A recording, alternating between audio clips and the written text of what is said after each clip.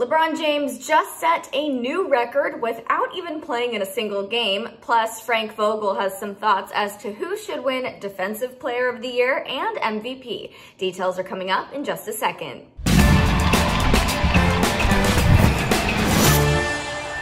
How's it going, everybody? It's Devin Howard. If you're not following me on Instagram, you should definitely go do that now. I'm there as @DevinHoward. Don't forget to subscribe to the Fumble and tap the bell for notifications so you always know when we upload a new video, and please hit that thumbs up. Games haven't even begun in Orlando yet, but LeBron James is already breaking records. On Saturday, one of his rare cards sold for $1.8 million at an auction. $1.8 million.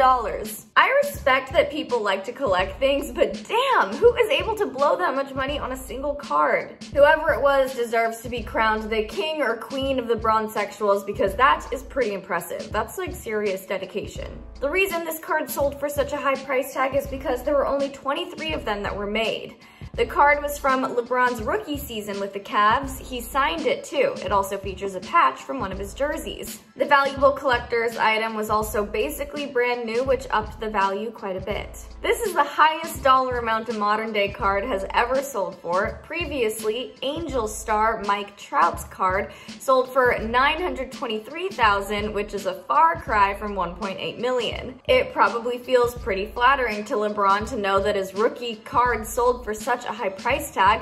He has more reasons to feel ultra confident lately too. Frank Vogel said that LeBron James should be the one to walk away with MVP. Here's why he thinks that way. LeBron's performance against the Clippers and the Bucks was enough to seal the deal. He said, quote, "In that weekend, LeBron took the toughest assignment in both games. He guarded Kawhi in the Clippers game and did a great job with him.